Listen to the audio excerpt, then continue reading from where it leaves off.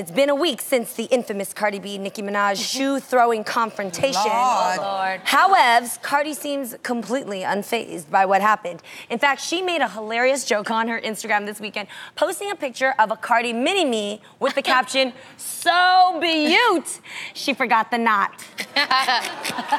She's talking about this knot right here. I mean, I have to tell you, I love Nicki and I love Cardi. The way she walking out, she like, what's good? The knot on her head was after the altercation that happened at the event. A security guard. It was accidental, but in the situation, she clearly got a knot on in the fray. That comes with that facial expression that really paints what she's thinking, because she's unbothered by that, 100%. I appreciate her walking out like that. You own what happened, and she just walked out with her head up high with her knot there, like, come through.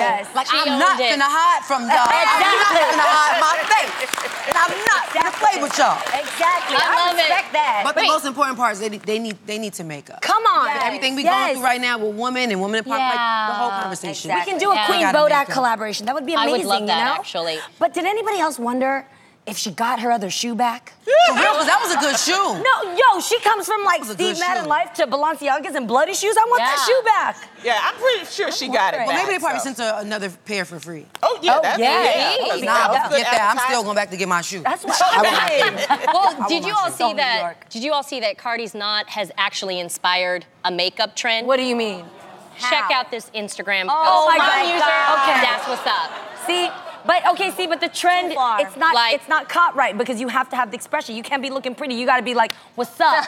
Right, she forgot this part. But I wonder where she. I wonder where she went after she did her makeup. Like, where did you go outside? You know, did you go to the restaurant? Like, where does this look good for? Like, where do you go with this look? You know what she did? To make it on here, because y'all talking about it. That's exactly what she did it for. She did a knot for social media. Okay. Yeah, but I'm wondering, how did she do it? Because it's a knot. It looks really good. It looks like special effects makeup. Like, what do they do, Jeannie? Do you know? Like, they have the clay. Donuts. Yes, there's a clay that you can do. Wait, what did you say? A munchkin from Dunkin' Donuts. The little donut. Wait, yo, you're right. You cut the munchkin in half, get the flat side down with some eyelash glue. Like Play-Doh. Boom, and you just powder and touch.